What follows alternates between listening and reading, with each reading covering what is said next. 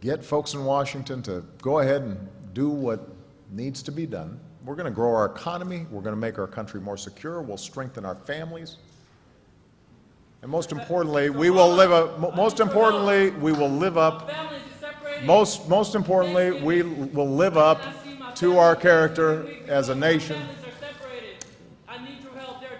That's exactly what we're talking about. Yeah. Every single day. That's why we're here. President, please use your executive order to halt deportation for all 11.5 undocumented immigrants in this country right now. We agree that we need to pass comprehensive immigration reform. At the same time, you have a power to stop deportation for all undocumented immigrants. Actually, I don't. And that's why we're here. I need your help. Okay. Stop deportation! Stop deportation! Thank you. All right. What I'd like to do...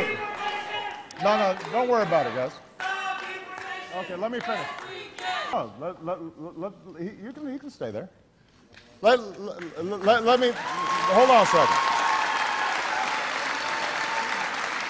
Hold on a second. So, you know, I respect the passion of these young people because they feel deeply about the concerns for their families.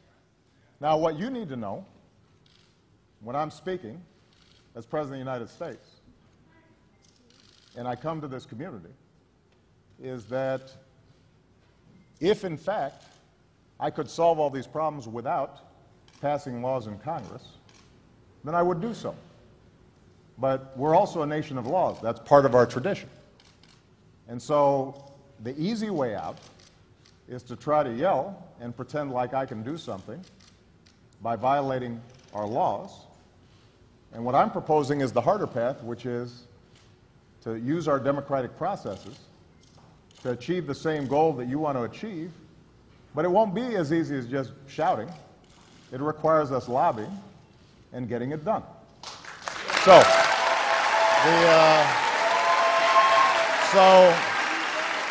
so for those of you who are committed to getting this done, I am going to march with you and fight with you every step of the way to make sure that we are welcoming every striving, hard-working immigrant who sees America the same way we do.